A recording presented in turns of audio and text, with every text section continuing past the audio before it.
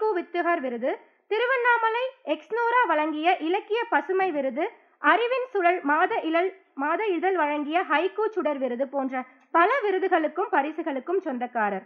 இவரின் அம்மாவுக்கு மகள் சொன்ன உலகின் முதல் கதை என்னும் சிறுவர்களுக்கான கதை தொகுப்பு மிகவும் புகழ்பெற்றது. இவரின் பூவில் நிழல் புது கவிதை நூல், விரல் நுனியில் வானம் போன்ற ஹைக்கூ கவிதைகள் நூல்கள் சிறப்பு வாய்ந்தன. தற்போது இவர் இந்து தமிழ் இசை நாளிதழின் முதுநிலை உதவி ஆசிரியராக பணிபுரிகிறார். அன்னாரை வரவேற்பதில் மகிழ்ச்சி கொள்கிறேன். ஐயா அவர்களை சயின்ஸ் ஜேர்னலிசம் என்னும் தலைப்பில் பேச அன்போடு அழைக்கிறோம். யாரு மேல கீறினாலும் ரத்தம் ஒண்ணுதான், ஆக மொத்தம் எல்லாருமே 10 மாதம் தான். மக்கள் கவிஞன் பட்டுக்கோட்டை கல்யாண சுந்தரம். அறிவியல் பேசலாம் வாங்க என்கிற தலைப்பில் 2 நாள் தேசிய கருத்தரங்கை மிகச்சிறப்பாக நடத்தி வருகிற நமது பெருமைமிகு டிஜி வைணவ கல்லூரியின் இயற்பியல் துறை சார்ந்த துறை தலைவர் பேராசிரியர் உத்ரா அவர்களுக்கும், இந்த நிகழ்விற்கு வருகின்றிருக்கிற தமிழ் துறையின் தலைவர் முனைவர் ப. முருகன் உள்ளிட்ட அனைத்து பேராசிரியர் பெருமக்களுக்கும், இந்த சிறப்புமிக்க கருத்தரங்கின் நாயக நாயகிகளாக இருக்கிற அன்பு தம்பி தங்கைகளுக்கும் எனது இனிய காலை வணக்கம். சில காலேஜை பார்த்தா பிடிக்கும், சில காலேஜை தான் பார்க்க பிடிக்கும். எனக்கு பார்த்தோன்னே பிடிக்கிற காலேஜில் ஒன்று நம்ம வைணவ கல்லூரி. நான் மாதத்துக்கு ஏதாவது 2-3 கல்லூரிக்கு போய் பேசுகிறாரு. இந்த விஷயத்தை மட்டும் எல்லா கல்லூரிலையும் சொல்ல மாட்டேன், ஏன்னா சில இடங்களில் தான் சொல்ல தோணும். பேராசிரியர் முருகன் ஐயாவும் இருக்காங்க, நான் தமிழ் துறையில் நிறையா இங்கே அடிக்கடி பேசியிருக்கேன்.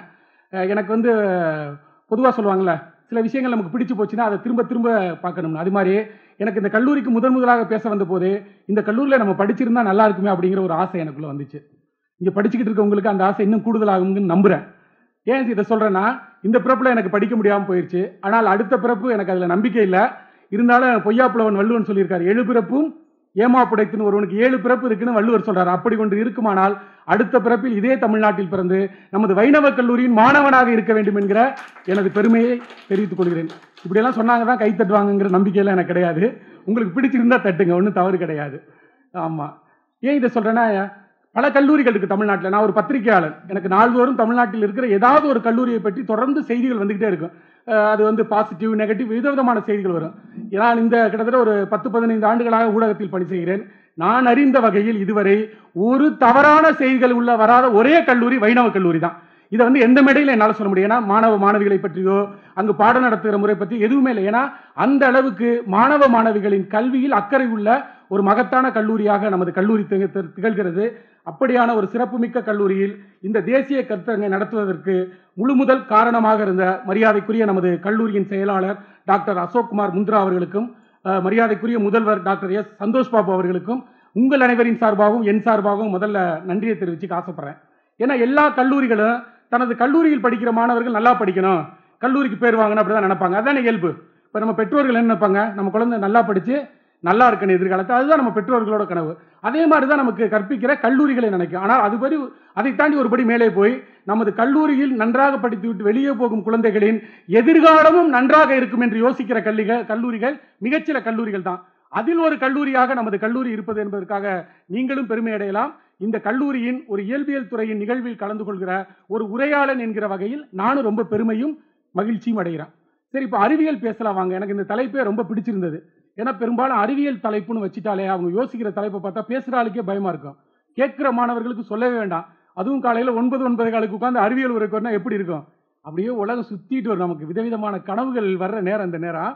உங்களுக்கு வகுப்பே காலையில் இந்த நேரம் தானா, இல்லை சீக்கிரம் வந்துருக்கீங்களா? சரியா 8:15வா? அப்படின்னா நீங்கள் ரொம்ப பெரிய தியாகிகள் நீங்கள்லாம். ஆமாம், பல பேர் தூங்குகிற நேரம் அது.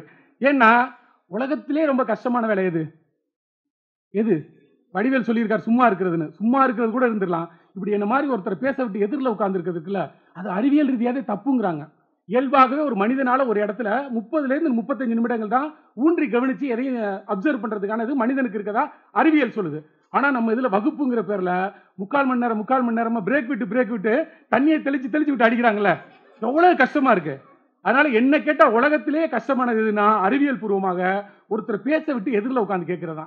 இப்போ தான் நமக்கு சிந்தனை வரும், மதியம் வீட்டில் என்ன சமைப்பாங்க, இவர் எத்தனை மணிக்கு முடிப்பார், 5 மணிக்கு அந்த இடத்துக்கு வரதாசர் போமான்னு நம்ம மனம் ஒரு குரங்குன்னு இருக்காங்க. சிந்தனைகள் போய்கிட்டே இருக்கு. இப்படி நமக்கு அலைபாயிர சிந்தனைகளை ஒருமுகப்படுத்துறதுக்கு ஒரு எளிய யோசனை சொல்கிறேன். இது நான் என்னோட வாழ்க்கையில் முயற்சி பண்ண ஒரு இது. அதனால தான் நான் இன்னைக்கு இந்த இடத்துக்கு வந்து, நான் ஒரு சாதாரண எளிய குடும்பத்தில் ஒரு இந்திய சுதந்திர போராட்டத்தில் கலந்து கொண்ட ஒரு சுதந்திர போராட்ட வீரரின் மகன். நான் அதை சொல்றதுல ரொம்ப பெருமையா நினைக்கிறேன். அப்படி ஒரு எளிய குடும்பத்தில் 9வது பையனாக பிறந்து இன்றைக்கு நூற்றாண்டு வரலாறு உடைய தி ஹிந்து என்கிற ஒரு ஆங்கில நாளிதழின் தமிழ் பதிப்பான இந்து தமிழ் திசை நாளிதழில் ஒரு சீனியர் சப் எடிட்டரா இருக்கேன்னா அதற்கு காரணம் நான் என்னோட படிக்கிற காலத்தில் எடுத்த முடிவுகள் தான். ஏன்னா அது ஒரு முக்கியமான ஒரு கோல்டன் டைம் உங்களுக்கு இந்த கல்லூரி வாழ்க்கைங்கிறது. ஆனால் இப்போதான் ரொம்ப ஜாலியாக இருக்கும், எதையுமே யோசிக்க தோணாது, ஜாலியாக இருப்போம். எதுக்கு வாழ்க்கை? அதுக்கு தானே, அதுக்கு தான் வாழ்க்கை, எந்த மாற்றமும் இல்லை. ஆனால் எதுக்காக ஜாலியாக இருக்கும்? பிற்காலத்தில் நம்ம வாழ்க்கை எப்படி ஆக போகுது என்கிற திட்டமிடுகிற ஒரு முக்கியமான கணம். அதான் வேடிக்கைக்காக கூட ஒரு கதை சொல்லுவாங்க. ஒரு மாணவன் வகுப்பில் உட்காந்து காலாடிக்கிட்டே இருந்தாராம். நம்ம உத்ரா மேம் மாதிரி ஒரு நல்ல பேராசிரியர் போய், ஏன்பா பாடம் நடத்துறதை கவனிப்பானாங்களே, இங்கே அப்படி யாரும் இல்லை மேடம், ஒரு உதாரணத்துக்கு உங்கள் பேரை சொல்லிக்கிட்டேன், என்னப்பா அப்படி பண்ணுற, கொஞ்சம் பாடம் நடத்து கவனிக்கல. கவனிச்சா என்னப்பா, தேர்வில் நல்லா பரீட்சை எழுத, பரீட்சை நல்லா எழுதி நல்ல மதிப்பெண் வாங்குவேன், நல்ல மதிப்பெண் வாங்கி நல்ல வேலைக்கு போவேன், நல்ல வேலைக்கு போய் நம்மளால கேள்வியை திரும்ப திரும்ப கேட்பான், நல்ல வேலைக்கு போய் என்ன நல்ல கை நிறைய சம்பளம் வாங்கிட்டு காலாட்டிக்கிட்டு இருப்பேன். அதைத்தான் இப்போ பண்ணிக்கிட்டு இருக்கேன். இது ஒரு வேடிக்கையாக சொல்லுவாங்க, ஆனால் இதில் ஒரு உண்மை இருக்கு. ஏனென்றால் படிக்கிற காலத்தில் நாம் செய்கிற சின்ன சின்ன தவறுகள் கூட நம்ம கண்ணுக்கு தெரியாது. ஏன்னா வயது அப்படி. ஏன்னா நான் இங்கே வானத்திலிருந்து குதிச்சு இங்கே வரல, அங்கேருந்து தான் நான் இங்கே வந்தேன். அதனால அந்த விஷயங்கள் எனக்கு தெரியும். நான் ஏன் திரும்ப சொல்றேன்னா, இந்த நேரத்தில் நம்ம என்னவாக போறோம் என்கிற கனவு உங்க எல்லாருக்குள்ளே இருக்கும். அப்படி இருக்கான்னு எனக்கு தெரியல. இல்லைன்னா இன்றைக்கு இந்த பிப்ரவரி 21, 2023 ரொம்ப ரொம்ப நல்ல நாள். இந்த நாளில் நீங்க அப்படி ஒரு முடிவை தயவு செஞ்சு எடுங்க. என்னவாக போறோம், இன்னும் 5 ஆண்டுல நான் என்னவாக போறேன் என்கிற முடிவை எடுப்பதற்கான ஒரு சிந்தனை தளத்தை நீங்கள் உருவாக்கிக் கொள்ளுங்கள். இந்த அறிவியல் பேசலாங்கிற தலைப்புல பல கருத்தங்கள் நடத்துவாங்க. 21ஆம் நூற்றாண்டும் நவீன அறிவியல் தொழில்நுட்பம்னு அந்த தலைப்பே பயமுறுத்தானா, ரொம்ப எளிய தமிழ்ல அறிவியல் பேசலாம் வாங்கன்னு தலைப்பு வச்சிருக்காங்களா. அதுக்காகவே இந்த கருத்தரங்கை ஒருங்கிணைத்திருக்கிற இயல்பியல் துறைக்கு மீண்டும் எனது பாராட்டுகள்.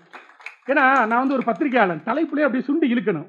ஒரு தலைப்பு அப்படியே சுண்டி இழுத்தாதான் படிக்க ஆர்வமா இருக்கும். அறிவியல் பேசுறவங்க ஏதோ பேச போறாங்கப்பா, போய் கேட்ப மாதிரி தானே. நவீன அறிவியல் தொழில்நுட்பமும் 21ஆம் நூற்றாண்டு, எப்பா விடுங்கடா, நாங்கள் எங்களுக்கு 1008 வேலை இருக்குன்னு போயிடுவோம். ஆனால் அந்த தலைப்பு இருக்கிறது ரொம்ப முக்கியம். ஏன் இதை சொல்றேன்னா, நீங்கள் பத்திரிகைகள் படிக்கிற நண்பர்கள் இருக்கீங்களா யாராவது? பத்திரிகைகள், டெய்லி பேப்பர், நியூஸ் பேப்பர், என்ன பேப்பருமா படிப்ப? ஹிந்து. ஆங்கிலமா தமிழா? ஆங்கிலம். மகிழ்ச்சி, பரவாயில்ல, ஏதாவது ஒரு பேப்பர் படிக்கலாம். மற்றவங்களா நம்மளாம் பிஸியாக இருக்கும்ல, நினச்சிக்கிட்டு இருக்கோம். உண்மையில அப்படி கிடையாது. தயவு செஞ்சு சொல்கிறேன், நீங்கள் எந்த துறைக்கு வேண்டாலும் போங்க, என்ன வேண்டாலும். ஆனால் நாளிதழ் படிக்கிற வழக்கம் உங்கள் கையில் இருந்துச்சுன்னு வச்சுங்களேன், உண்மையில் நீங்கள் தான் அறிவாளி. ஏன்னா இன்னைக்கு இன்றைய தலைமுறை கிட்ட வாசிக்கிற பழக்கமே ரொம்ப ரொம்ப குறைஞ்சு போயிடுச்சு. புத்தகம் கையில் எடுத்து படிக்கிற என்கிற பழக்கமே பாட புத்தகத்தை தாண்டி வேற நாளிதழ்களை படிக்கிறது, சமூகம், கலை, இலக்கிய புத்தகங்களை படிக்கிறது குறைஞ்சிட்டு வர சூழல்ல ஏதாவது உங்களுக்கு பிடிச்ச ஆங்கில நாளிதழா இருக்கலாம், தமிழ் இருக்கலாம், வேற பிற மொழி ஏதாவது ஒரு பேப்பர் படிங்க.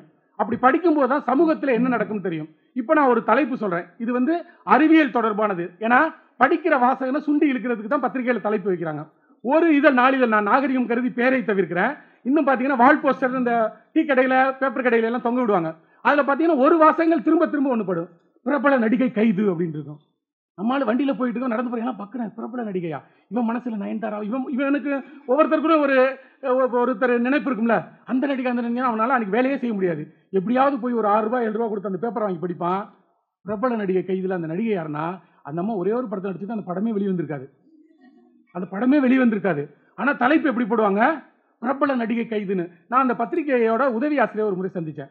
சார், நடிகை கைது கரெக்டா, அந்த பொண்ணு ஒரு படத்தில் நடிச்சது பரவாயில்ல, அது என்ன சார் பிரபலம்? சார் உங்களுக்கு தெரியாது சார், வெறும் நடிகை கைதுனா எவனும் வாங்கி படிக்க மாட்டான் சார், அந்த பிரபல என்கிற வார்த்தை தான் அவனை சுண்டி உள்ள இருக்குது. அதனாலதான் நம்ம கிராமத்தில் அழகா சொல்லுவாங்க, ஒரு வார்த்தை வெல்லும், ஒரு வார்த்தை கொல்லும். எவ்வளவு அழகான வார்த்தை பாருங்க. நம்ம சாதாரண வார்த்தைகளை நாள்தோறும் பேசிக்கிட்டே இருக்கோம், ஆனால் வார்த்தைகள் என்பது சாதாரணமானவை. அறிவியல் பூர்வமாக நீ பேசுகிற ஒவ்வொரு வார்த்தையும் செயல்புரியும். இன்றைக்கு 21ஆம் நூற்றாண்டை நோக்கி முன்னேறி வந்திருக்கிற நமது பிரபஞ்சம், உலகம், பூமி எல்லாமே அறிவியல் என்கிற அந்த ஒற்றை வார்த்தைக்கு பின்னாடி தான் இன்னைக்கு வளர்ந்து இவ்வளவு தூரம் வளர்ந்துருக்கு. அதனாலதான் ஒரு கவிஞன் சொன்னான், ஆரம்பத்தில் பூமி தோன்றும் போது மனித உயிர்கள் தோன்றவில்லை, பின்னாடியா படிப்படியா தோன்றதுதான் மனிதர்களா மாறணும். மனிதர்கள் எதுல இருந்து உருவானவங்க கொஞ்சம் சொல்லுங்க, பரவாயில்ல, நமக்குள்ள தானே பேசிக்கிறோம். எதுல இருந்து? குரங்குல இருந்தா? சொல்லிக்க கஷ்டமா இருக்குல்ல, ஆனா உண்மை அதுதான். நிறைய பேர் வால் இல்லையம்பாங்க. எந்த உறுப்புகளை பயன்படுத்தலையோ அதெல்லாம் உதிர்ந்து போய்விடும் என்பதும் அது ஒரு வகையான வரலாறு. அப்படி மனிதர்கள் உருவாகும் போது ஒரு கவிஞன் எழுதினா, ஒரு புது கவிஞன், ரொம்ப அழகான ஒரு கவிதை, சிந்திக்க வேண்டிய ஒரு கவிதை, அறிவியல் பார்வையுடைய கவிதை. அவன் எழுதினா, புயவனின் சக்கரத்தில், புயவன்னா யாரு? அப்பா பரவாயில்ல, தமிழ் வாழும், எம் தமிழ் வாழும். ஏன்னா பல இடங்களில் போய் பேசிட்டு தமிழ் இங்கிலீஷில் சொன்னால் தான் புரியுது. அம்மா வேற நான் போகும்போது தமிழில் பேசுங்க சார், நான் தமிழில் தாம்மா பேசுவேன், எனக்கு தமிழ் தான் தெரியும். ஏன்னா இன்னைக்கு தமிழில் சொல்லும்போது தெரிய மாட்டேங்குது. தஞ்சை தமிழ் பல்கலைக்கழகத்துக்கு போயிருந்தோம். போகும்போது அந்த நடத்துனர்கிட்ட கேட்டான், பல்கலைக்கழகத்தில் நிப்பாடுங்க, அப்படி ஒரு ஸ்டாப்பிங்கே கிடையாதுன்ட்டாரு. ஏங்க இந்த பேருந்து அது வழியாக தான் போக, ஆனால் நீங்கள் சொல்கிற ஒரு ஸ்டாப்பிங் கிடையாதுனாரு. பக்கத்தில் ஒருத்தர் இருந்தோம், சார் அவருக்கு புரியுற மாதிரி யூனிவர்சிட்டின்னு சொல்லுங்கள் சார், நிப்பாட்டுவார்னாரு. சார் இப்படி புரியுற மாதிரி என்ன சார் எந்த மொழியில சார் கேட்குறீங்க, பல்கலைக்கழகம்னா யாருக்கு தெரியும், அப்படி தான் இன்னைக்கு இருக்குது. அதனால தான் நான் திரும்ப திரும்ப சொல்கிறேன், மொழி வந்து ரொம்ப ரொம்ப முக்கியம். அவன் எழுதுன அந்த கவிஞன், குயவனின் சக்கரத்தில் 10 நிமிடம் சுற்றினால் களிமண் கூட பானையாகிறது. குயவனின் சக்கரத்தில் 10 நிமிடம் சுற்றினால் களிமண் கூட பானையாகிறது. இத்தனை நூற்றாண்டுகளாய் பூமி சுற்றியும் மனிதன் மட்டும் இன்னும் ஏன் களிமண்ணாகவே இருக்கிறான் அப்படின்னு எழுதினாங்க. இது ஏதோ நம்மளை கொற்ற மாதிரி இருக்கும், ஆனால் உண்மையும் இருக்கிறது.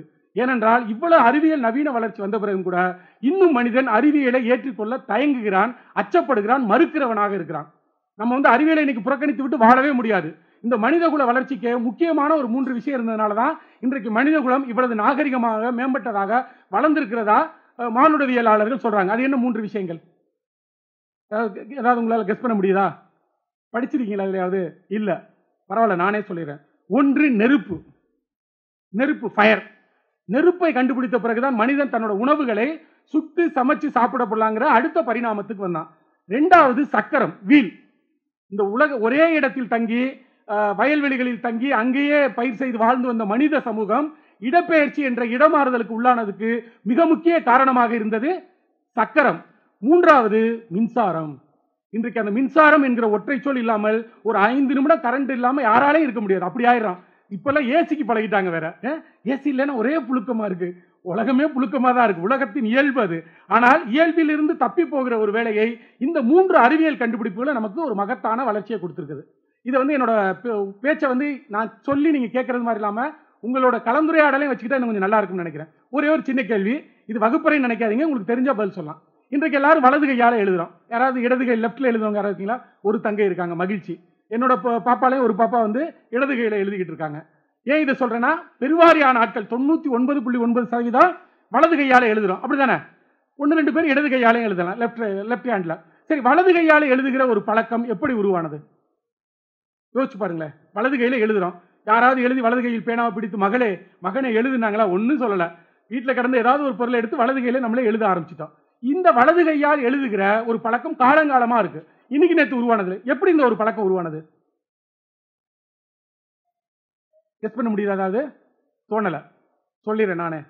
உலக பெண்கள் வரலாறு அப்படின்னு ஒரு புத்தகம் படித்தேன். உண்மையில் எனக்கு அதுக்கு முன்னாடி வரைக்கும் தெரியாது. அதை படித்த பிறகுதான் மனிதர்கள் இன்றைக்கு செய்து கொண்டிருக்கிற ஒவ்வொரு செயலுக்கு பின்னாலும் ஒரு அறிவியல் இருக்கிறது என்கிற உண்மையை தெரிஞ்சது. ஆதி காலத்தில் ஆண் பெண் என்கிற பிரிவினைகள் இல்லாத போது பெண்வழி சமூகமாக நம் தமிழ் சமூகம் இருந்தது. அப்படி இருந்தபோது ஒரு பெண் தான் குடும்பத்தின் தலைமை பொறுப்பேற்று தலைவியாக குடும்பத்தை வழிநடத்தியது ஒரு பெண் தான். என்ன பண்ணுவாங்க பெண்கள்? அவங்க தான் வயலுக்கு போவாங்க, வேட்டையாட போவாங்க, எல்லா வேலையும் செய்வாங்க. ஆண்கள் வீட்டில் குழந்தைங்களை பார்த்துட்டு இருந்தாங்க. இது ஒரு காலம் இருந்தது. அது வந்து பெண்வழி சமூகமாக இருந்த காலத்துல பெண் வந்து விவசாய வேலை செய்ய போறா, வேட்டைக்கு போகும்போது என்ன பண்ணுவா? குழந்தை பிறந்துருது, குழந்தைய விட்டுட்டு போக முடியுமா? அதுவும் பால் குடிக்கிற குழந்தையாக இருக்கும்போது குழந்தையை எடுத்துக்கிட்டே போவாங்க பெண்கள். அது வேட்டையாடுவதாக இருந்தாலும் விவசாயம் செய்வதாக இருந்தாலும் குழந்தையை இடது கையால் அணைத்து கொண்டு வேலைக்கே போவாங்க. அப்படி செய்யும் போதுதான் எல்லா செயல்களையும் வலது, ஏன்னா இடது கையில குழந்தை அணைச்சிருக்கல என்ன செய்ய முடியும்? எல்லா செயல்களையும் முதலில் வலது கையில் செய்வது என்கிற ஒரு வழக்கமே பெண்களால் உருவானது. இது எத்தனை பேருக்கு தெரியும்? நமக்கு தெரியாது. இன்னைக்கு ஆண்கள் தான் நிறைய துறையில பெரிய இடத்துக்கு வர்றாங்க, பெண்கள் வந்து இன்னும் வரல அப்படிங்கிற மாதிரி சொல்லி இன்னைக்கு அது மாறி வருது. ஆனாலும் கூட எழுதுவது, எந்த செயலையும் வலது கையால் செய்வது என்கிற ஒரு சமூக தொடர்ச்சியவே பெண்கள் மூலமாக தான் நமக்கு கிடைச்சதா சொல்றாங்க. இப்படி பெண்வழி சமூகமாக தொடங்கிய ஒரு சமூகம் பிறகு ஆண்வழி சமூகமாக மாறியது, அடிமை சமூகமாக மாறியது. இதெல்லாம் ஒரு வரலாறு. இதுக்கு இன்றைக்குள்ள இதழியலுக்கும் என்ன தொடர்பு? நமக்கு தலைப்பு வந்து சயின்ஸ் ஜேர்னலிசம், அறிவியல் இதழியல். அறிவியல்னா முதல்ல என்ன? அந்த அறிவியல்னு ஒரு வார்த்தையை கேட்கும்போது உங்க மனசுல என்ன தோணுது? அறிவியல்னு ஒரு வார்த்தையை சொன்னோன்னு டக்குன்னு உங்களுக்கு என்ன தோணுது? ஏதாவது தோணணும்ல? என்ன தோணுது? யாராவது சொல்லுங்களேன். நிறைய தோணுது, எதை சொல்றதுன்னு தான் தெரிய மாட்டேங்குது. ஒரே வார்த்தையில சொல்லுங்களேன். அறிவியல் இஸ் ஈக்குவல் டு ஒண்ணுமே இல்லையா? உண்மை. சரியான பதில். கைத்தட்டுங்க உங்க சகோதரிக்கு. உன் பேருப்பா? மேதினி. ஓ, அழகான தமிழ் பெயர், மகிழ்ச்சி. உண்மை. உண்மையை ஏன் உண்மைன்னு சொல்றான்? அப்படின்னா மற்றதெல்லாம் பொய்யா? அறிவியல் என்பதை ஏன் உண்மைன்னு சொல்றேன்னா, அறிவியல் என்பது அனைவருக்கும் சமமானது.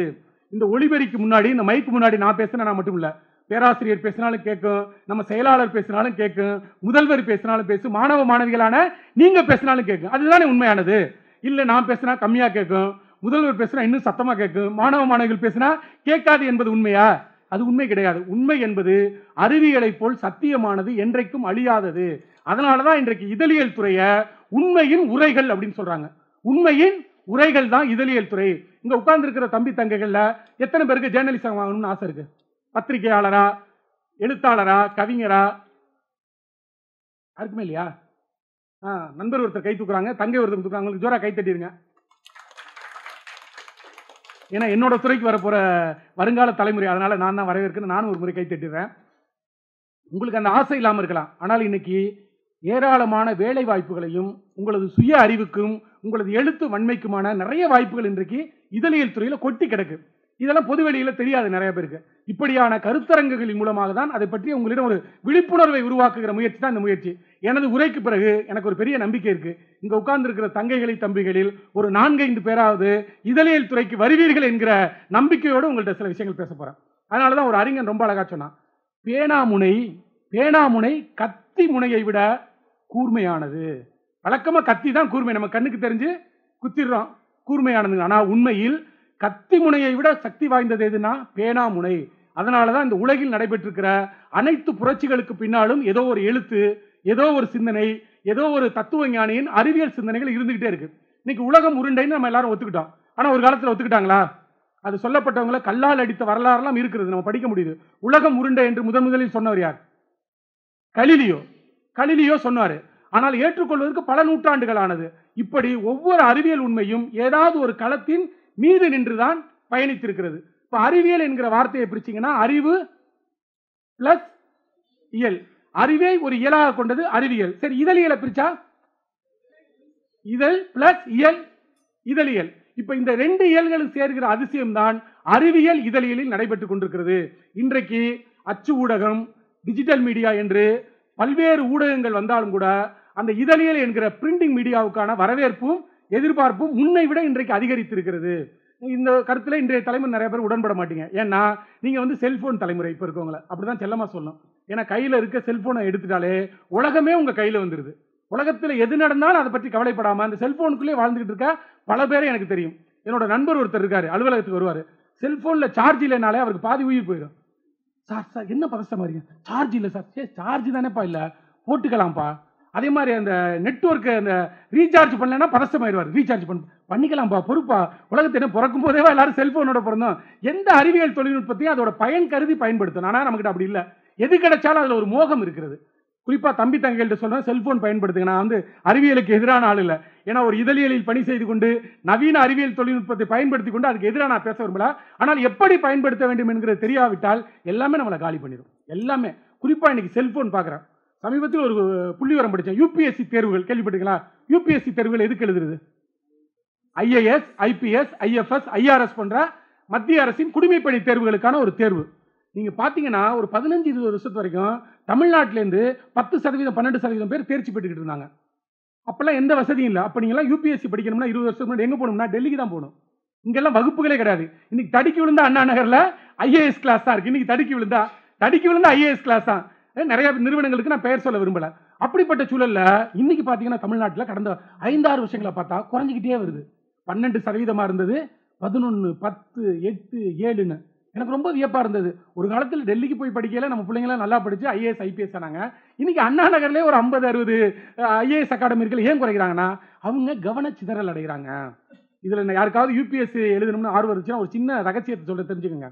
ஆண்டுதோறும் யூபிஎஸ்சி தேர்வு எனப்படுகிற யூனியன் பப்ளிக் சர்வீஸ் கமிஷன் தேர்வை 11 லட்சம் பேர் அப்ளிகேஷன் போடுறாங்க.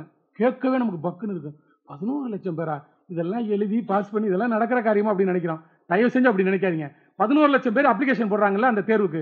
எழுதுறவங்க எத்தனை பேர் தெரியுமா? வெறும் 5 லட்சம் பேர். கிட்டத்தட்ட 50% அதிலேயே போயிருது. சரி, 50 லட்சம் பேரோட போட்டியிட முடியுமா? 5 லட்சம் பேரோட போட்டியிட முடியுமா அப்படின்னு அதுவும் பயப்படாதீங்க. உண்மையில அந்த தேர்வுல 2 எக்ஸாம் இருக்கும் ஒரு நாள்ல. காலையில பிரிலிமினரி, ஃபர்ஸ்ட், செகண்ட் 2 பேப்பர் இருக்கும். அந்த 2 பேப்பர்ல ஒரு பேப்பரை தான் பாதி பேர் எழுதிட்டு போயிடுவான். ஏன்னா காலையிலே அவனுக்கு முடிவு தெரிஞ்சிரு. ஏன்னா ஒரு பேப்பர் பாஸ் பண்ணாதான் இன்னொரு பேப்பரை திருத்துவாங்க. அந்த பேப்பர்ல அவனுக்கு ரிசல்ட் தெரிஞ்சிருமா? அதனால 1 லட்சம் பேர் அதுல போயிருவான். பாக்கி இருக்கிறது எத்தனை பேர்? 4 லட்சம் பேர். இந்த 4 லட்சம் பேர் உங்களை மாதிரி சின்சியரா படிச்சுட்டு எழுதுவான்னு நினைக்கிறீங்க? இல்ல என்ன மாதிரி சின்சியரா படிச்சுட்டு எழுதுவான்னு நினைக்கிறீங்க? இல்ல, போய் பார்ப்போம் மகனே, 4 இதுல ஒன்னு டிக் அடிப்போம், வந்துச்சுன்னா கயிறை கட்டி இழுப்போம், வந்தா மழை போனா கயிறு என்று வருகிறவன் 2.5 லட்சம் பேர்.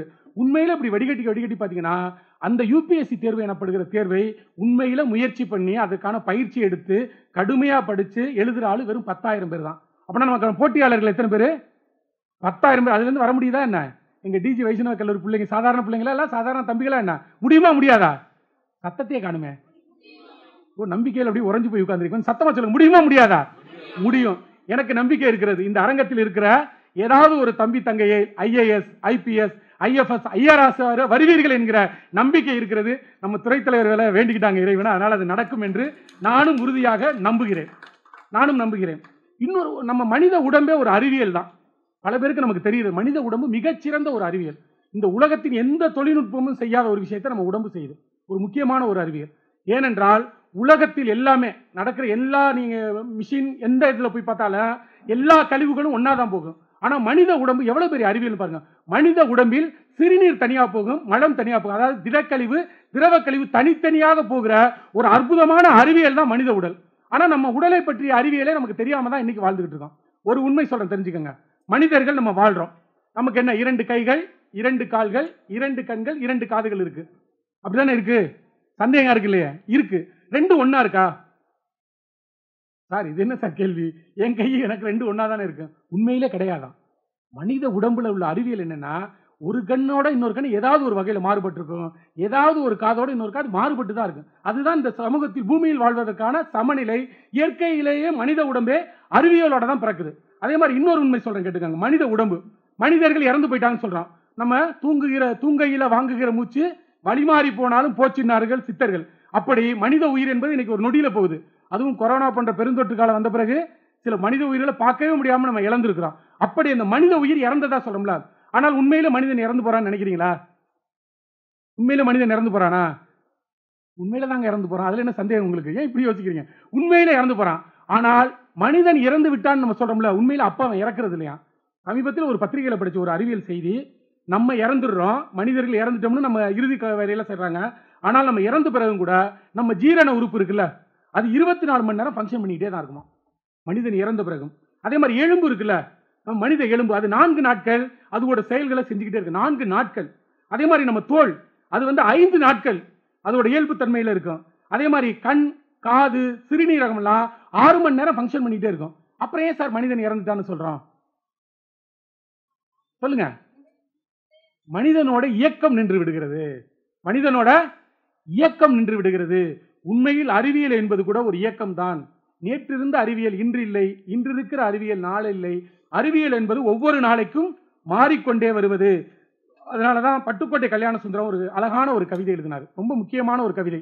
இந்த வகுப்புக்கு அது சொல்ல வேண்டிய கவிதை. என்ன கவிதைனா, சந்திரனை தொட்டதின்று மனித சக்தி, சரித்திரத்தை மீறியது மனித சக்தி, இந்திரன்தான் விண்ணாட்டின் அரசன் என்னும் இலக்கணத்தை மாற்றியது மனித சக்தி, இந்திரனும் முடியரசாய் இருக்கொணாது எனும் குறிப்பை காட்டியது மனித சக்தி, மந்திரமா வெறுங்கதையா, இல்லை இல்லை மனித சக்தி, மனித சக்தி, சோவியத்தின் மனித சக்தி அப்படின்னு எழுதினாரு மக்கள் கவிஞர் பட்டுக்கோட்டை கல்யாண சுந்தரம். இதை என்ன சோவியத்தின் மனித சக்தின்னு ஏன் சொல்றாருன்னா, 1957ல சோவியத் நாட்டுல முதலாக ஸ்புட்னிக் அப்படின்னு ஒரு விண்கலத்தை ஆகாயத்தில் செலுத்துறாங்க. அந்த வெற்றியை பல்லாயிரம் மைல்களுக்கு அப்பால் இருக்கிற தமிழகத்தை சேர்ந்த நமது பட்டுக்கோட்டையை சேர்ந்த ஒரு கவிஞன் கல்யாண சுந்தரம் ஒரு பாடலா எழுதுறாரு. அந்த பாடல் அவர் என்ன சொல்றாருன்னா, அறிவியல் என்பது மிக மிக மகத்தானது, ஆனால் அந்த அறிவியலை மனிதன் எப்படி கை கொள்கிறான் அதுதானே ரொம்ப முக்கியம். அறிவியல் எல்லாமே நமக்கு பலனளிக்குதா? எல்லா அறிவியல்களும் யோசிச்சு பார்த்தீங்கன்னா, பல அறிவியல் நமக்கு பயன் வருவதற்காக கண்டுபிடிக்கப்பட்டது. ஆனால் அதை தவறுதலா பயன்படுத்திட்டு இருக்கோம். ஒரே ஒரு உதாரணம் சொல்றேன். இப்போ நம்ம எல்லா வீடுகளிலும் டிவி இருக்கு, தொலைக்காட்சி பெட்டி. அதை நான் செல்லமா குட்டி சாத்தான்னு சொல்லுவேன். ஏன்னா எந்தெந்த வீடுகளில் நடுக்கூடத்தில் குட்டி சாத்தான் இருக்கோ அந்த வீடுகளில் எல்லாம் பெரும்பாலும் உரையாடல் நடப்பதே இல்லை. இன்னைக்கு நம்ம வீடுகளில் எல்லாரும் பேசிட்டு இருக்கோமா? எல்லாரும் பேசிட்டு இருக்கோம். அப்பா பேசிட்டு இருக்காரு, அம்மா பேசிட்டு இருக்காரு, பிள்ளைங்க எல்லாம் பேசிட்டு இருக்காங்க. யாரோட? வெளியில இருக்கிற கண்ணுக்கு தெரியாத யாரோ ஒருத்தோட செல்போன்ல பேசிட்டு இருக்காங்க. ஆனா வீட்டுக்குள்ள இருக்க நமக்குள்ள உரையாடல்களே நிகழ்வதில்லை. ஆனால் அப்படி இல்லாமல் தொலைக்காட்சி எனக்கு இந்தியாவுக்குள்ள வந்ததுன்னா, அது ஒரு பத்திரிகை குறிப்பு படித்தேன். எதுக்கு வந்துச்சுன்னா, இந்திய நாட்டில் ஏராளமான மக்கள் எழுத்தறிவு இல்லாமல் இருக்காங்க. எழுத படிக்க தெரியாதவங்களாக இருக்காங்க. அப்படி பல கோடி மக்களுக்கு எழுத்தறிவு சொல்லிக் கொடுப்பதுனா அவளது எழுத முடியாது, அவளது ஆசிரியர்கள் கிடைக்காது. அதனால வீட்டுக்கு ஒரு தொலைக்காட்சி பெட்டி கொடுத்து அதன் மூலமாக பாடங்களை நடத்தினா மக்கள் வீட்டில் உட்காந்துட்டே படிப்பாங்கல்ல. அப்படிங்கிறதுக்கு தான் தொலைக்காட்சி பெட்டி கண்டுபிடிக்கப்பட்டது. ஆனா தொலைக்காட்சி இந்தியாவுக்குள்ள வந்து என்ன பண்ணுச்சு யோசிச்சு பாருங்களேன், அப்படியே தலைகளா மாத்துச்சு. கொஞ்சம் கொஞ்சம் வீடுகளில் படிச்சுட்டு இருந்த வார தொடர்களை, மாத தொடர்களை, புத்தகங்களை படிச்சிருந்த பெண்கள் கையில் இருக்கிற புத்தகங்களை எல்லாம் புடுங்கி போட்டுட்டு என்ன பண்ணுது, என்னை பார், பார்த்து கொண்டே இரு அப்படின்னு தொலைக்காட்சி சொல்லுது இன்னைக்கு வீடுகளில். ஒரு காலத்தில் குழந்தைகளுக்கு கதை சொல்லிக் கொண்டிருந்த பாட்டிகள் எல்லாம் இன்றைக்கு தொலைக்காட்சிகளில் கதைகள் கேட்டுக் கொண்டிருக்கிறார்கள். பாட்டிகள்லாம் யாரு, பேர குழந்தைகளுக்கு கதை சொல்ல நேரம் இல்லை அவங்களுக்கு, ஏன்னா அவங்க எல்லாம் நாடகங்களை பார்த்து கொண்டிருக்காங்க. அப்படி நவீன அறிவியல் தொழில்நுட்பத்தை நாம் எப்படி கைக்கொள்கிறோம் என்பதை தான் இதழியல் வளர்ச்சியும் செய்ய தனிப்பட்ட வளர்ச்சி இருக்கு. 1949 நல்ல தம்பின்னு ஒரு திரைப்படம் வந்துச்சு. ரொம்ப முக்கியமான படம். அதுல வர ஒரு பாடல் கலைவாணர் NS கிருஷ்ணன், கேள்விப்பட்டீங்களா அந்த பேரை? அவங்க துணைவியார் T.A. மதுரம், ரெண்டு பேரும் திரைப்படத்தின் மூலமாக பகுத்தறிவு சிந்தனைகளை, அறிவியல் பூர்வமான கருத்துக்களை பரவலாக கொண்டு போனவங்க. அந்த நல்ல தம்பி படத்துல ஒரு அழகான ஒரு பாடல், உடுமலை நாராயண கவின்னு ஒரு கவிஞர் எழுதின பாடல். நீங்க கூட கேட்டுக்கலாம், விஞ்ஞானத்தை வளர்க்க போறேண்டி, மேனாட்டான விருந்து கழிச்சு காட்ட போறேண்டி. இது ஒரு அழகான பாடல். அந்த பாடல்ல ஒண்ணு வரும், நீ நாட்டுக்கு என்னென்னமோ செய்ய மச்சான், வீட்டுக்கு என்ன செய்ய போற அப்படின்னு கலைவாணரை T.A. மதுரம் கேட்பாங்க. கலைவாணர் கேட்பாரு, உனக்கு வீட்டுக்கு தானே என்ன வேணும் கேளுப்பாங்க. அதுக்கு அந்த மாதிரி சொல்லுவாங்க, நெல்லு குத்த மாவரைக்க நீரிழிக்க மிஷினு, நெல்லு குத்த மாவரைக்க நீரிழிக்க மிஷினு, அல்லும் பகலும் ஆக்கி அரைக்க அதுக்கு ஒரு மிஷினு, கொல்லப்புறத்துல கொலா வைக்கணும், குளிர் மிஷினு கூட வைக்கணும். குளிர் மிஷினா இது ஏசி, அப்பெல்லாம் இல்ல, குளிர் மிஷினு கூட வைக்கணும். அடுத்து பாருங்க, இப்ப நிகழ்காலத்தை எப்போ எழுதியிருக்காங்க பாருங்க, 1949, கிட்டத்தட்ட 73 ஆண்டுகளுக்கு முன்னால் எழுதின பாடல். அதுல அடுத்து வருது, அதை நீங்க கவனிக்கணும், பள்ளிக்கூடத்துக்கு பிள்ளைக போகாம படிக்க கருவி பண்ணி வைக்கணும். பள்ளிக்கூடத்துக்கு பிள்ளைக போகாம படிக்க கருவி பண்ணி வைக்கணும். இன்னைக்கு வந்து இணையவழி கல்வி வந்துருச்சு. எப்படி வந்தது? இது யார் சிந்திச்சா? ஒரு படைப்பாளி 73 ஆண்டுகளுக்கு முன்பே அறிவியல் எப்படியெல்லாம் வளரும் அப்படிங்கிறத சிந்திச்சு எழுத முடிஞ்சுதா இல்லையா? முடிகிறது. அதனால்தான் மீண்டும் சொல்கிறேன், அறிவியல் இதழியலுக்குள் வருவதும் இதழியலுக்குள் அறிவியல் பூர்வமான பார்வை வருவதும் ரொம்ப ரொம்ப முக்கியமானது. ரொம்ப ரொம்ப முக்கியமானது. அறிவியல் என்று சொல்லும் போதே நமது சிந்தனைக்கு வருகிற இன்னொரு வார்த்தை மூட நம்பிக்கை. அறிவியல் எப்போதுமே மூட நம்பிக்கைக்கு எதிரானது. இது பிளஸ்னா அது மைனஸ், அது மைனஸ்னா பிளஸ். எப்போதுமே அறிவியல் எங்க இருக்கும்னா உண்மைக்கும் சத்தியத்திற்கும் நேர்மைக்கும் காலகாலமாக மாறாத ஒரு தன்மைக்கும் தான் அறிவியல். ஆனா மூட நம்பிக்கை என்பது காலத்திற்கும் மாறுமா மாறாதா? சரி, நம்பிக்கை மூட நம்பிக்கை ரெண்டுக்கு என்ன சார் வித்தியாசம்? யாராவது சொல்லுங்களேன் பாப்போம். நம்பிக்கைனா என்ன, மூட நம்பிக்கைனா என்ன? எல்லாமே மூட நம்பிக்கையா? நம்பிக்கையை மூடிட்டு அது மூட நம்பிக்கை. இது என்ன சார் இதுக்கு போய் கேட்குறீங்க? இது ஒரு நம்பிக்கை. நன்றி நன்றி, மேதினிக்கு ஒரு கிளாப் பண்ணிருங்க, ரொம்ப நல்ல பதில். அதாவது அறிவியல் என்பதே ஏன் எதற்கு என்கிற கேள்வியிலிருந்து தொடங்குறது தான் அறிவியல். அந்த கேள்விகள் இல்லாம எல்லாத்தையும் அப்படியே ஏத்துக்கிட்டீங்கன்னு வச்சுங்களேன். அதுவும் நம்ம நண்பர்கள் சில பேர் இருக்கான், அவன் எது சொன்னாலும் நம்பிடுவான். காலையில வரையில பார்த்தேன், முதல்வர் நின்று எனக்கு வந்து கும்பிட்டு போனா அப்படியாடா அப்படிமா. உண்மையில அவனை மாதிரி மோசமான உன் நண்பர் கிடையாது. கேட்கறே கதை விடாதரா, முதல்வர் ஒன்று பார்த்தார், கேட்க நம்மளால கேட்கவே மாட்டேன். ஏன்னா நண்பர் உயிர் நண்பன்ல, மூழ்காத சிப்பே ஃப்ரெண்ட்ஷிப் இல்லை. அப்படியெல்லாம் ஒன்றும் இல்லை. நீங்கள் தம்பி தங்கைகளாக இருக்கிறதுனால ஒரு ரகசியம் சொல்கிறேன், தயவு செஞ்சு மனசில் வச்சுக்கோங்க. ஏன்னா பல இடங்களில் நான் சொல்கிறது உண்டு, சில பேர் பயன்படுத்தி எனக்கு நல்ல பலன் கொடுத்துருக்குனாங்க. உங்களோட இடது கையும் வலது கையும் சுத்தமாக இருந்தால் நீங்கள் வாழ்க்கையில் முன்னேற முடியும். இப்போ தான் கையை பார்க்குறது தங்கச்சி, நல்லா தானே கழுவுனேன், வரும்போது கூட கழுவிட்டு வந்தேன். நான் இடது கை வலது கைன்னு சொன்னது உங்கள் கையை சொல்லலை, உங்கள் இடது கை பக்கத்துலையும் வலது கை பக்கத்தில் இருக்கிற நண்பரை சொன்னேன். இப்போ தான் பார்க்குறாங்க, இவனா இவ்வளவு நாள் என் பக்கத்தில் இருந்தால் ரொம்ப நல்லது. உண்மையிலே அதை தேர்வு பண்ணுறது ரொம்ப முக்கியங்கிறேன். என் வாழ்க்கையிலேருந்து ஒரு உண்மையை சொல்கிறேன். இன்றைக்கி நான் ஒரு பேச்சாளனா எல்லா கல்லூரிகளுக்கும் போகிறேன், பல்கலைக்கழகத்துக்கு போகிறேன், எழுதிக்கிட்டு இருக்கேன். அதை என் வாழ்க்கையில் மாற்றினது எனக்கு 8ஆம் வகுப்பில் ஏற்பட்ட எனக்குள்ள ஒரு சிந்தனை தான். என் ஃப்ரெண்டு ஒருத்தன் வெங்கடேசன் அவன் பேர், அவங்க அப்பா நகைக்கடை முதலாளி. எங்கள் கிளாஸ்லேயே அவன் தான் கொஞ்சம் வசதியான பையன். அவங்க வீட்டில் எது கொடுத்தாலும் சாப்பிட எனக்கு கொண்டு வந்துடுவான். அப்போ அவன் தானே என் பெஸ்ட் ஃப்ரெண்டு. எது கொடுத்தாலும் வீட்டில் எனக்கு கொஞ்சம் கொண்டு வந்துடுவான். அவங்க கொஞ்சம் கடிச்சிட்டு தான் கொடுப்பான், பரவாயில்ல, அதெல்லாம் பார்க்க முடியாது நட்புல. காக்கா கடியெல்லாம் நாங்கள் சாப்பிட்டுக்குவோம். எது கொடுத்தாலும் கொண்டு வருவான். அவன் எது சொன்னாலும் நான் நம்புவேன். அவன் இந்த குளத்தில் குதிரானாலும் கூட குளிச்சிடுவேன். அந்த அளவுக்கு அவன் மேலே நம்பிக்கைனா, நமக்கு சாப்பிட்றதுக்கு எல்லாம் கொடுக்குறவனை விட நல்ல யார் உலகத்தில், நம்மளை வச்சுக்கிட்டே சில பேர் சாப்பிடுவான். அவன்லாம் எனக்கு எதிரி. இப்படி இருந்தேன். பள்ளியில் போட்டி அறிவிப்பாங்க, 5ஆம் வகுப்பில் போட்டிகள் அறிவிப்பாங்க. எங்கள் பள்ளிகளில் இலக்கிய மன்றத்தில் போட்டிகள், பேச்சு போட்டி, கவிதை போட்டி, கட்டுரை போட்டி. எனக்கு கவிதை எழுதுன்னு பேசணும்னு ஆசை. ஆனால் வெங்கடேசனுக்கு வந்து பாடுவான் கொஞ்சம். என் குரல் எப்படி இருக்குன்னு உங்களுக்கு இப்போவே தெரியும். எஸ்பிபி இறந்ததுக்கு பிறகு நான் தான் நிறைய கூட்டத்தில் அவருக்கு போல பாடிக்கிட்டு இருக்கேன். ஆமாம், நம்பிட்டீங்களா? ஆமாம், நம்ம குரல் என்னன்னு நமக்கு தெரியும். ஆனால் என் ஃப்ரெண்டு வெங்கடேசன் நல்லா பாடுவான். அவன் என்ன பண்ணுவான்னா, கவிதைக்கும் பேச்சு போட்டிக்கு நான் பேர் கொடுத்தானா கொடுக்க விட மாட்டான். அதுக்கெல்லாம் வேண்டாம்டா, அதெல்லாம் பேச்சு போட்டினா நிறைய மனப்பாடம் பண்ணி பேசணும், கஷ்டம் நமக்கு. பாட்டு போட்டியில் சேருவோண்டாமா. எனக்கு ஒரு பாட்டு தானே 16 வரி ஒரு சரண 2 பல்லவி பாடிடலாமேன்னு நானும் பாட்டு போட்டிக்கு பேர் கொடுப்பேன். பேச்சு போட்டி கொடுக்க மாட்டேன். கவிதை எழுத ஆசை இருக்கு, அதுலையும் கொடுக்க மாட்டேன். கொடுத்தாலும் எடுத்து விட்டுருவாங்க. நானும் பாட்டு போட்டிக்கு போவோம், நானும் பாடுவேன், அவனும் பாடுவான். அவன் முதல் பரிசு 2வது பரிசு வாங்கினா, நான் ஒரு முறை கூட ஆறுதல் பரிசு கூட வாங்கினதில்ல. ஆமா, இந்த குரல்ல நான் பாடினதை கேட்டதே பெரிய விஷயம். ஆமா, அந்த காலத்துல ஒரு புகழ்பெற்ற ஒரு படத்துல ஒரு முதல் முதல் ராக தீபம் ஏற்றும் நேரம் புயல் மலையோன்னு மோகன் பாடுவார், மைக்கு மோகன். அந்த பாட்டு தான் நான் பாடுவேன். 5 வருஷமா அதுதான் பாடினேன். பரிசே கொடுக்க மாட்டாங்க. எனக்கு அப்பதான் யோசிச்சேன், இவன் நல்லா பாடுறான், பரிசு வாங்குறான், நமக்கு அது வரல. ஆனா இவன் போறாங்கிறதுக்காக இவனுக்கு சப்ஸ்டியூட்டாவே நம்ம போயிட்டு இருக்கோமேனு ஒரு முறை அவனுக்கு தெரியாமையே பேச்சு போட்டியில என் பேரை கொடுத்துட்டேன். எல்லாரும் நான் உட்காந்து 4-5 நாளா படிக்கிறேன். அப்படியே குத்தி குத்தி படிக்கிறேன். கத்தியின்றி ரத்தமிட்டு யுத்தம் மட்டும் வந்தது, சத்தியத்தை நித்தியத்தை குத்தி குத்தி நெஞ்சு வழியே வந்துருச்சு. நல்லா படிச்சு தயாராயிட்டான். பேச்சு போட்டிக்கு கூப்பிடுறாங்க, பேரா கூப்பிடுறாங்க. 8ஆம் வகுப்பு மாணவன் M.Murugesh. நான் போறேன். எந்திராமா, வேற யாரையும் கூப்பிடாம உட்கார. ஒன்னும் இல்லடா, நான் தான்டா, நீ தான் பேர் கொடுக்குறே, கொடுத்துட்டா. கொடுத்துட்டியா? அன்னையில இருந்து எதிரி ஆயிட்டா எனக்கு. உண்மையில தம்பி தங்கைகளே, நான் வெளிப்புறமா அன்னைக்கு அந்த கிட்டத்தட்ட ஒரு 27-28 வருஷம் ஆச்சு. இன்னும் அந்த காட்சி என் கல்ல இருக்கு. மேடைக்கு போறேன். போனா விடவடன்னு பில்டிங் ஸ்டாங் பேஸ்மெண்ட் வைக்கும் மாதிரி உடம்பே ஆடுது. ஏன்னா அது வரைக்கும் பாட்டு போட்டியில 4 வரி பாடிட்டு வந்துடலாம். இது பேச்சு போட்டியா? கத்தி இன்றி ரத்தம் இன்றிங்கிறேன். அதான் ரத்தம் வந்துருச்சு. அடுத்து சொல்றானா, வரமாட்டேங்குது, வார்த்தைகள் தடுமாறுது. எங்க பக்கத்துல இருந்த ஒரு நண்பர் யுத்தம் ஒன்று வந்ததுனாரு. யுத்தம் ஒன்று வந்ததுன்னு சொல்லிட்டு 10 நிமிஷம் அடமலை பெஞ்ச மாதிரி பேச்சு முடிச்ச பாருங்க. ஏக கைத்தட்டல். அந்த பேச்சு போட்டியில் எனக்கு முதல் பரிசு வாங்கினேன். இன்றைக்கு என்னை விட வயதிலும் அறிவியலும் மூத்த பேராசிரியர்லாம் உட்கார்ந்துருக்காங்க. அன்பு மாணவ மாணவிகள் கேட்குறீங்கன்னா, அந்த பேச்சு போட்டிக்கான முதல் விதை எனக்கு அன்னைக்கு விழுந்துச்சு. அன்னைக்கு கலட்டி விட்டேன் வெங்கடேசனை. இப்பவும் என் நண்பன் தான். ஆனால் பக்கத்தில் உட்கார மாட்டேன், பக்கத்தில் உட்காரவே விட மாட்டேன். ஏன்னா எனக்கு என்னோட ரசனை என்ன, என்னோட இது என்ன அவனுக்கு தெரியல. அவன் விருப்பத்தை எம்எல்ஏ. அப்படி நமக்கு நிறைய நண்பர்கள் அமைவாங்க. அறிவியல் பூர்வமாக அது தவறு. உங்கள் ரசனைக்கு ஒத்து வருகிற ஒருத்தர் நல்லா பேசிட்டு இருக்காரு, ரசிச்சு கேட்கிறான். மாப்பிள்ள மொக்க போடுறாரு, கிளம்புவோமான்னா இவனுக்கு அது போர் அடிக்குது. இவன் பக்கத்தில் இருக்கவனே கெடுப்பான். அது ரொம்ப ரொம்ப தப்பு. எப்பவுமே ஒரு நண்பர் கவனிச்சாருன்னா, ஏதோ கேட்கறாங்க, சொல்றாங்க, நமக்கு தெரியாத ஏதோ ஒரு புது விஷயம் இருக்கா இல்லையா? நம்ம வேலை இல்லாம பேசிட்டு இருக்கோம். பேராசிரியருக்கு வேலை இல்லையா? கல்லூரிக்கு எவ்வளவோ வேலைகள் இருக்கு. ஏன் இப்படி ஒரு தேசிய கருத்தரங்கம்? அதுவும் அறிவியல் பேசலாம், பேசுங்க, பேசாம போங்க, எங்களுக்கு என்ன வந்துச்சு? இருக்கலாம்ல. ஏன் யோசிக்கிறாங்கன்னா, அதுதான் சமூக நலம் சார்ந்த, உங்களின் வாழ்க்கை சார்ந்த ஒரு அக்கறை. அப்படி ஒரு கல்லூரி நிர்வாகமே உங்களுக்கு பாடம் கற்பிக்கிற பேராசிரியர்கள் அக்கறை இருக்கும்போது உங்களுக்கு அக்கறை இருக்குமா இல்லையா?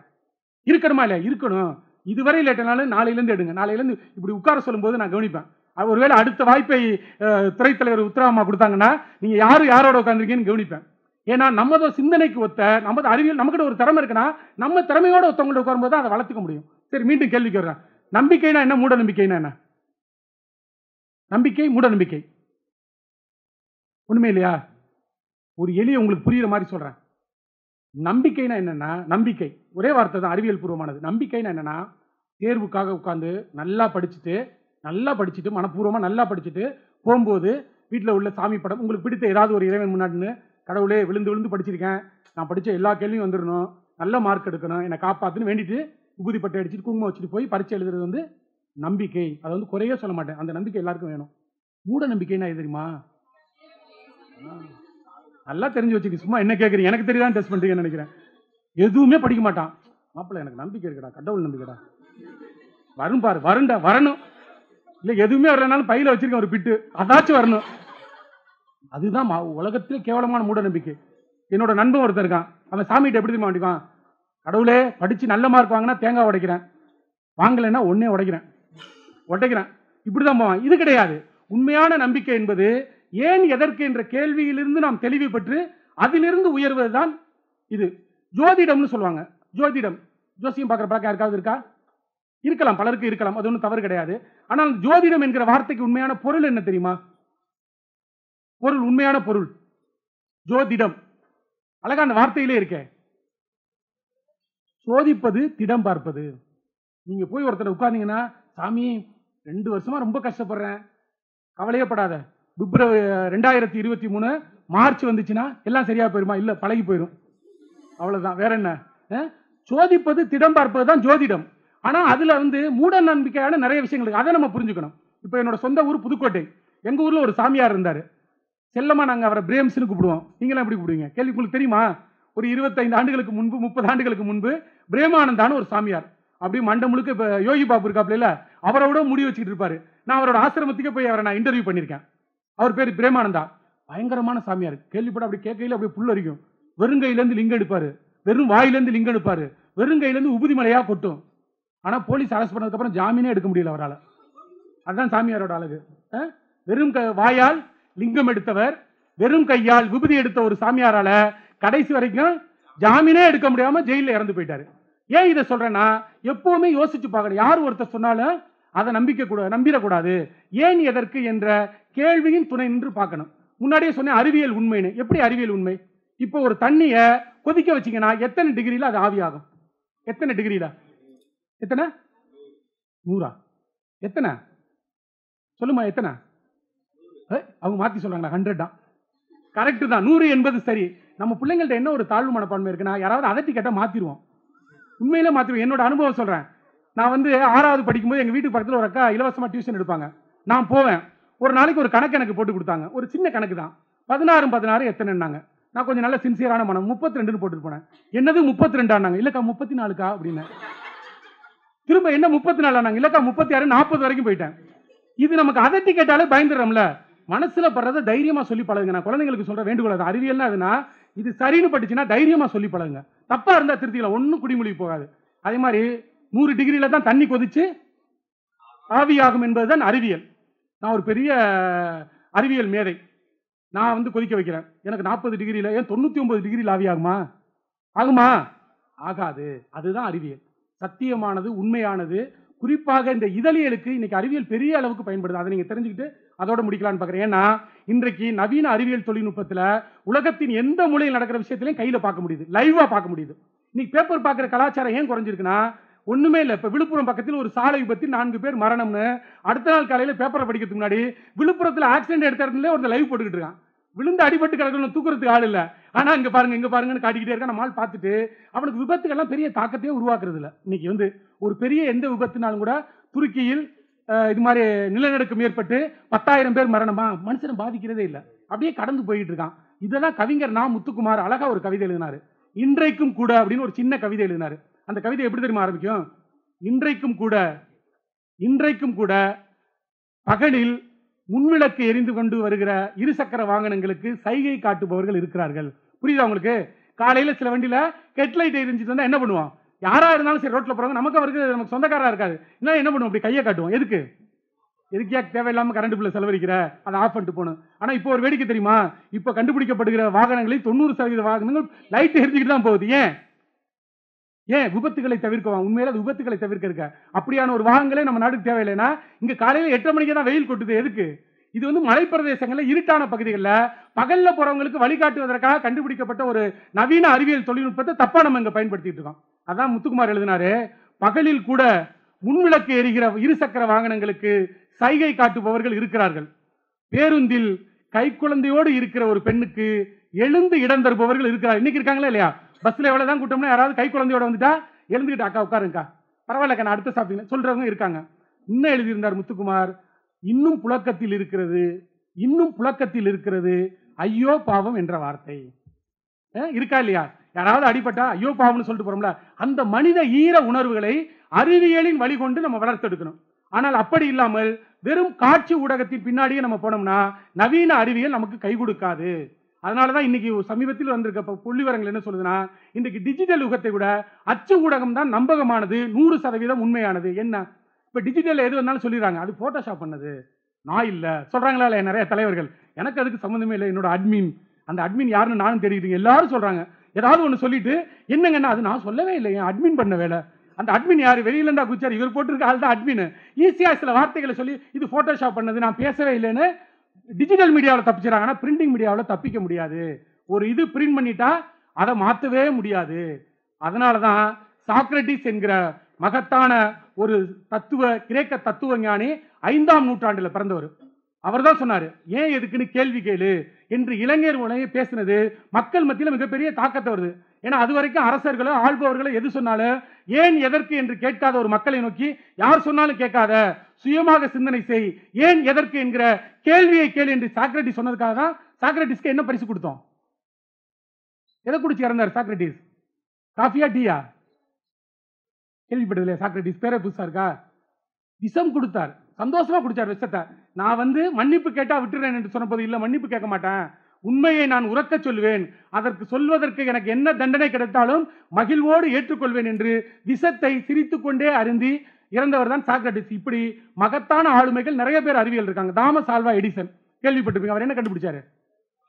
பல்பு மட்டுமா கண்டுபிடிச்சாரு? அவரோட கண்டுபிடிப்புகளை கேட்டா வியப்பா இருக்கு. 1093 கண்டுபிடிப்புகளை கண்டுபிடிச்சு அமெரிக்காவின் காப்புரிமை வாங்கியிருக்காரு. அமெரிக்காவில் மட்டுமில்ல 1293 பொருள்களை கண்டுபிடிச்சு வெளிநாட்டு காப்புரிமை வாங்கினவர் தாமஸ் ஆல்வா எடிசன். அவருக்கு வகுப்பறையில் என்ன பேர் தெரியுமா? மக்கு மூளை இல்லாதவன். எல்லாரையும் அப்படிதான் சொல்லும் உலகம். உங்களையும் அப்படிதான் சொன்னிச்சு, என்னையும் அப்படிதான் சொன்னிச்சு, இனியும் சொல்லும். ஆனால் அதை கண்டெல்லாம் நம்ம சோர்ந்து விடக்கூடாது.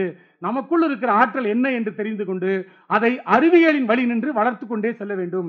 நான் தொடக்கத்திலே சொன்னது மாதிரி இன்றைக்கு நவீன டிஜிட்டல் தொழில்நுட்பம் ஆயிரக்கணக்கான வேலைகளை தருகிறது, லட்சக்கணக்கான ஊதியத்தை தருது. வெளியில தெரியாது. ஒரு காலத்தில் பத்திரிகை ஆசிரியர்னாலே சில ஆயிரங்கள் தான் சம்பளமாக இருந்த தமிழ்நாட்டில் இன்றைக்கு பல லட்சம் ரூபாயை மாத ஊதியமாக பெறுகிற ஆசிரியர்கள் இருக்காங்க. சார் நான் யார்ட்டையும் போய் வேலை செய்ய மாட்டேன் சார், நான் ஃப்ரீலான்ஸாக தான் எழுதுவேன். அதற்கு வாய்ப்புகள் இருக்கு. ஒரு கட்டுரைக்கு பல்லாயிரம் ரூபாயை ஒரு மணி நேரத்தில் ஊதியமாக பெறுகிற நண்பர்களே எனக்கு தெரியும். அதே மாதிரி இன்றைக்கு திறந்திருக்கிற இந்த இதழியல் என்கிற ஒரு பெரிய வாய்ப்பில் ஏராளமான வாய்ப்புகள் இளைய தலைமுறைக்காக இருக்கிறது.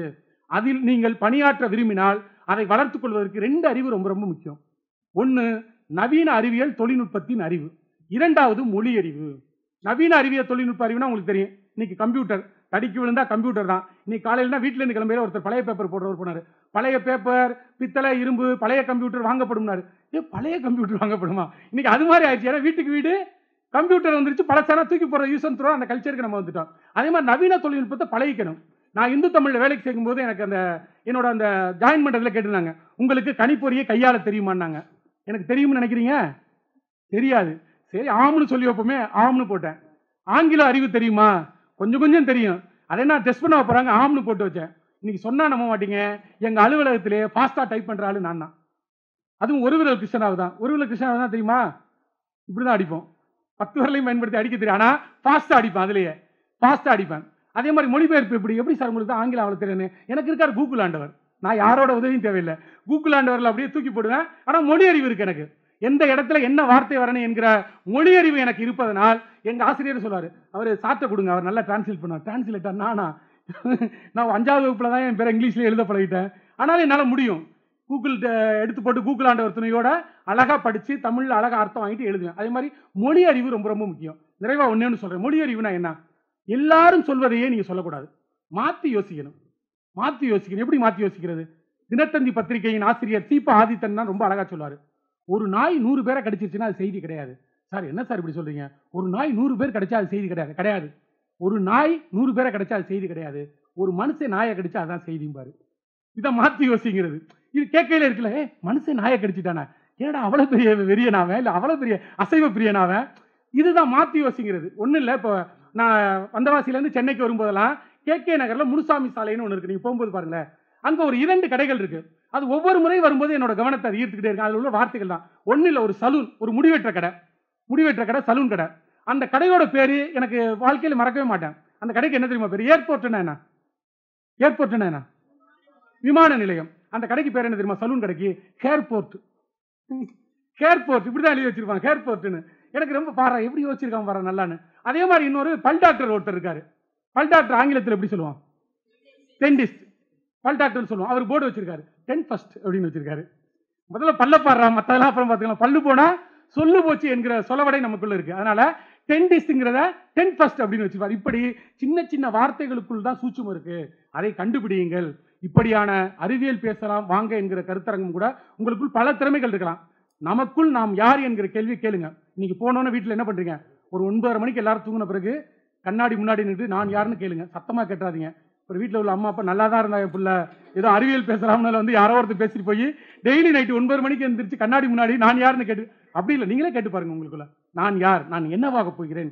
இன்னும் 5 ஆண்டுகளுக்கு பிறகு இதே டிஜி வைணவ கல்லூரி நடைபெறுகிற ஒரு கருத்தரங்கத்திற்கு நான் ஒரு சிறப்பு விருந்தினராக வந்து உங்களை மாதிரி பேசுவேன் என்று யாராவது விரும்பினீர்கள் என்றால் இந்த கருத்தரங்கின் வெற்றி அதுதான். இதுக்கு கூட கைத்தட்டலைன்னா வேற எதுக்கு கைத்தட்டீங்கன்னு எனக்கு தெரியல. ஆமா, நிறைவாக, ஏன்னா இது பயிலரங்கம்னு இருக்கு. கருத்தரங்கம்னா பேசிட்டு போலாம். பயிலரங்கம்ங்கிறதுனால ஒரு சின்ன ஆக்டிவிட்டி, ஒரு நிமிடம் தான். அதை நான் செய்வேன். எத்தனை பேர் சரியா செய்வீங்கன்னு பார்க்கலாம். சரியா செய்யறவங்களுக்கு பரிசு தர போறேன். நான் என்னோட கவிதை புத்தகங்களை கொண்டு வந்து கொடுக்க போறேன். பண்ணலாமா? ரெடியா? ரெடியா இல்லையா? சத்தத்தையே காணுங்க பல பேர்ட்ட. ரெடியா? ரெடி. நான் செய்யறேன், முதல்ல கவனிங்க, அதுக்கப்புறம் நீங்க செய்யலாம். முதல்ல இடது கை ஆட்காட்டி விரல். முதல்ல கவனிங்க. என்ன நம்மகிட்ட உள்ள பிரச்சனையா தான், கவனிங்கிறப்ப செய்ய ஆரம்பிச்சிருவோம், செய்யுங்கிறப்ப கவனிச்சுக்கிட்டு இருப்போம். முதல்ல கவனிங்க, ஒரு தரம் பாருங்க, அப்புறம் செய்யலாம். இடது கை ஆட்காட்டி விரல், அது மேல வலது கை ஆட்காட்டி விரல், அப்படியே கொண்டு வந்து மூக்குல வைக்கிறீங்க, கையை எடுக்கிறீங்க. செஞ்சிருக்கீங்களா? எத்தனை படத்துல பார்த்துருக்கோம். செய்யலாமா? ரெடியா? ரெடி. இடது கை ஆட்காட்டி விரல், வலது கை ஆட்காட்டி விரல், அப்படியே மூக்குல வைக்கிறீங்க, எடுக்கிறீங்க. விரல் மாட்டிக்கொண்டால் கம்பெனி பொறுப்பு இல்லை. நிறைய பேர் தம்பி இப்படி இழுக்கிறான். எத்தனை பேரால முடியுது? மேதினி பண்ணியிருக்காங்க. வேற தம்பிகள் யார் பண்ணியிருக்குது? தம்பி கை தூக்குனீங்களா? பண்ணிட்டீங்களா? எங்க பண்ணுங்க பார்ப்போம். பக்கத்து மூக்குல கை வச்சுருவாங்க போல இருக்க. மறந்துட்டாப்ல பாருங்க. இதான் பரசப்படாது. ஃப்ரீயா செய்யுங்க. இங்க பாருங்க. சரி, நிறைய பேரால முடியல. இல்ல சில பேர் செஞ்சீங்க, சில பேரால முடியல. ஈஸியா சொல்லி தரேன் பாருங்களேன். இப்படி கை வைங்களேன், அப்படியே கிராஸ் பண்ணுங்களேன், எடுங்களேன், அப்படி வைங்களேன். சார் இது எவ்வளவு ஈஸியா இருக்கு, ஏன் சார் கஷ்டமா இருக்குன்னா இதெல்லாம் மெத்தடு. சிலருக்கு அப்படி செஞ்சா ஈஸியா இருக்கு, சிலருக்கு இப்படி செஞ்சா ஈஸியா இருக்கும். நான் சொல்லும் போது யாராவது நல்லா கவனிச்சிருந்தீங்கன்னா ஈஸியா செய்ய முடியும். நான் என்ன சொன்னேன்?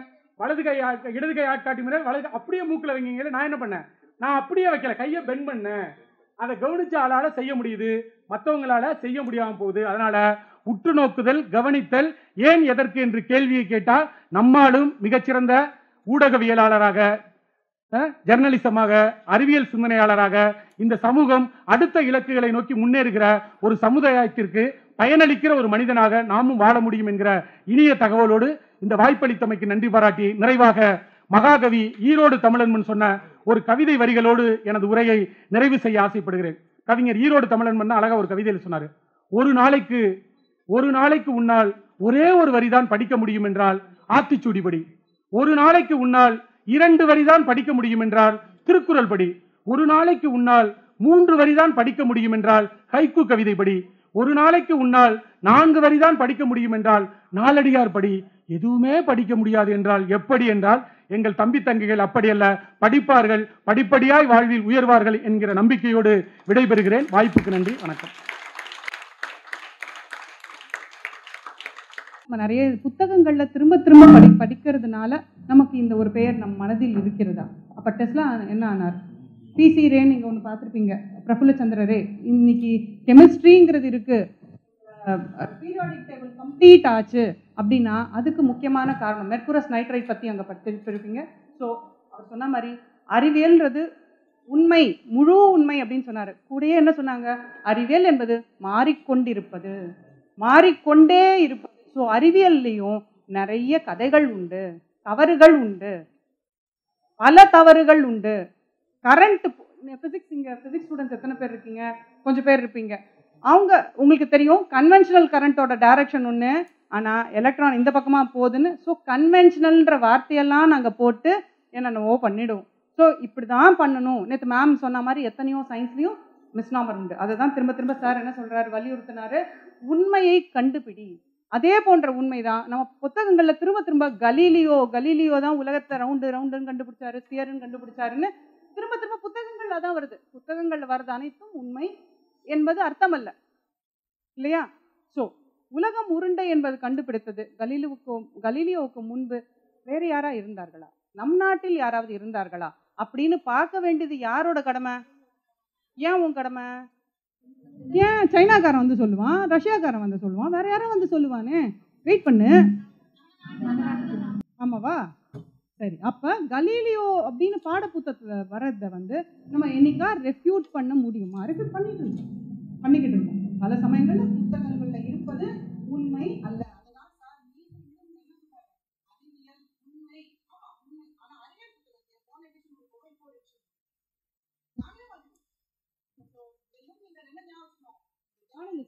இதையும் நீங்கள் ஞாபகம் வச்சுக்கணும். ஸோ முன்னாடி இப்படி சொல்லிட்டு இருந்தாங்க, இப்போ இதெல்லாம் மாறியாச்சு, நம்முடைய பார்வையை மாற்ற வேண்டும் அப்படின்னும் இருக்கும். அதே மாதிரி நேற்று இந்த இது அதனால அவர் சொன்ன மாதிரி கட்டாயமாக என்னத்தையும் சிந்திக்க வேண்டும். நேற்று மேடம் உங்களுக்கு பிரெயின் டெட் பற்றியும் சொன்னாங்க, ஹார்ட் நிற்கிறத பற்றியும் சொன்னாங்க. ஸோ இன்னைக்கு சார் அதனோட தொடர்ச்சியாக இறந்த பின் சில உறுப்புகள் ஓடிக்கிட்டு இருக்குன்னு புத்தகங்கள்ல இருக்குன்றாங்க. அந்த புத்தகங்கள்ல இருக்க எந்த ஒரு செய்தியை நீ படித்தாலும், அவர் இன்னைக்கு என்ன சொல்லியிருக்காரு, எதை நீ படித்தாலும் அதை ஆழ தயவு செஞ்சு படித்து அது நிஜமாகவே உண்மையா? ஏன்னா நேற்று மேம் உங்களுக்கு அந்த டிஃப்ரென்ஸை வேற அவங்க வந்து இனாக்ரேஷனில் சொல்லி கொடுத்துருக்காங்க. ஸோ அதே போல் இன்னொரு செய்தி என்ன, நீங்கள் திரும்ப போய் யோசிக்க வேண்டியது என்னது, women based society R women centric சொசைட்டிங்கும் போது நம்ம இடது கையால் குழந்தை தூக்குகிறோம். என்னோட தங்கச்சி இங்கே இருக்க லெஃப்ட்டு, என்னோட sister own sister, she's a left hander. So அவள் வந்து குழந்தை எந்த பக்கம் வந்து தூக்கிட்டு இருந்தா, இந்த பக்கம் தான் தூக்கிட்டு இருந்தா. ஸோ இது சோஷியலாக இவால்வ் ஆச்சா? இல்லை நேற்று என்ன படித்தோம், எவல்யூஷன் பற்றி நேற்று படித்தோமா? ஸோ இவல்யூஷனரி இதுக்கு பேசிஸ் இருக்கா? பொதுவாக நம்ம எழுதும்போது அழகுக்காக நம்ம என்ன சொல்லிடுவோம், இது இதனால தான் அப்படின்னு கூட நம்ம நினைக்கலாம். சோஷியல் காஸ் உண்டா? இந்த சோஷியல் காஸ்க்கு பின்னாடி இருக்கிற சோஷியல் காஸ் சமயங்கள் நமக்கு தெரியும். ஆனால் இதுக்கான இவல்யூஷனரி பேசிஸ் எதானா இருக்கா அப்படின்னு சார் சொன்ன மாதிரி யார் யோசிக்க போகிறா? கம்பல்சரியா? அப்போ இந்த மந்த்துக்கு அசைன்மெண்ட்டாக அதை கொடுத்துடலாமா? சிஐஏக்கு இன்டர்னலுக்கு கொடுத்துட்டு நான் ஆன்சர் எக்ஸ்பெக்ட் பண்ணலாமா? இப்போ கேட்ட எல்லா கேள்வியும் ஃபிசிக்ஸ் பசங்க இந்த மற்ற கிளாஸ்க்கும் சொல்லிவிடுங்க, உங்களான அசைன்மெண்ட்டு உத்தரா மேடம்து இதுதான்.